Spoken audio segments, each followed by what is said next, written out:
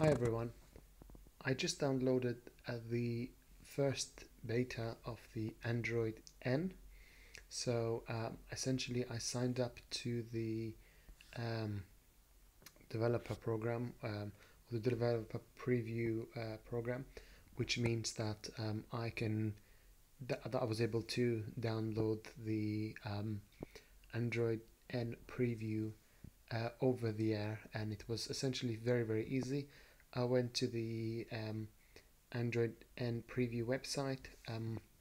I'll put a link in the description for that if you want to enroll. And I just signed up my Nexus 9 and essentially was able to then have the update sent to me over the air. Now, this of course is a preview only, but if I wanted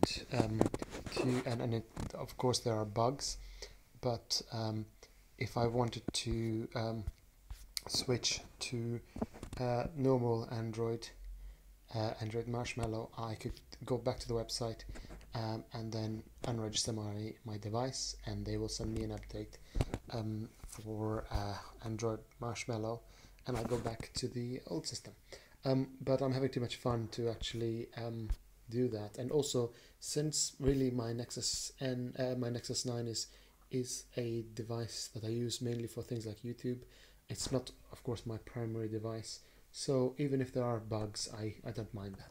But there's one feature that I really want to show you that I think a lot of reviewers and those who are doing previews have neglected to sort of focus on, and that is the night mode. So essentially, you have your Android notification shade here, which by the way has this very nice effect or animation.